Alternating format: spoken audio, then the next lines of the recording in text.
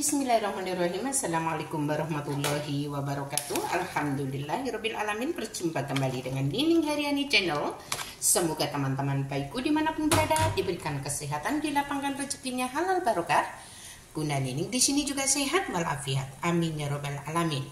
Allahumma sholli ala sayyidina Muhammad wa ala ali sayyidina Muhammad. Teman-teman baikku dimanapun berada, selamat pagi, selamat siang, selamat sore, selamat malam. Semoga teman-teman baikku hari ini senantiasa dalam kebahagiaan. Amin ya Allah.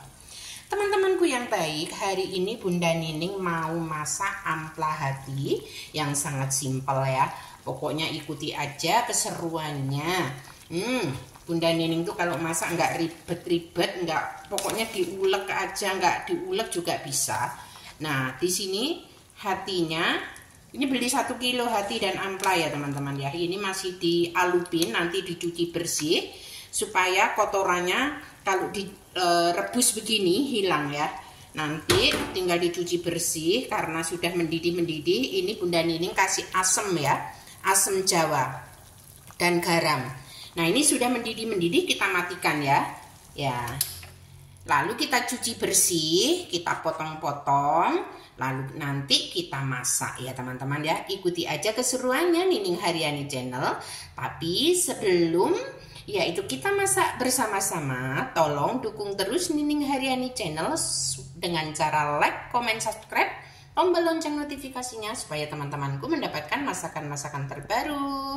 Terima kasih. Yuk kita mulai ya teman-teman. Ini dia hatinya mau digoreng. Ya, mau digoreng. Lalu kita bumbuin apa ya? Biasa aja. Bumbunya yaitu saus tomat ABC, saus sambal ABC, kecap cabango, dan 1 buah yaitu bawang bombay. Nanti kita tambahin penyedap rasa dan gula pasir. Kalau kurang asin ditambahin garam. Ayo kita goreng dulu, baru ditumis-tumis bumbunya, baru dimasukin. Yuk. Ya ini saus tomat, saus cabai, terus kecap sudah dimasukin. Sekarang kita masukin yaitu ayamnya. Bismillah. Sangat simpel ya. Nah begini, tunggu matang ya teman-teman, baru dirasa nanti. Ini ayamnya kan sudah rebus ya, sudah direbus sama hatinya. Masakannya sangat enak. Udah dong, begini aja sudah matang. Ya kalau teman-teman misalnya mau dikasih air agak banyakan boleh ya. Oke, yuk kita rasa.